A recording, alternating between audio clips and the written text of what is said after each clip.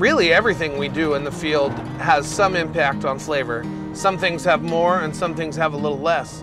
But the day and the time that you prune has an impact. The handwork we do during the season, whether that be shoot thinning, leaf removal, and then obviously the day that you harvest has significant impact on flavor. I think the way that you make the wine in the winery is important. But I also think that there's the way that we farm that plays a pivotal role in how the final product's going to taste.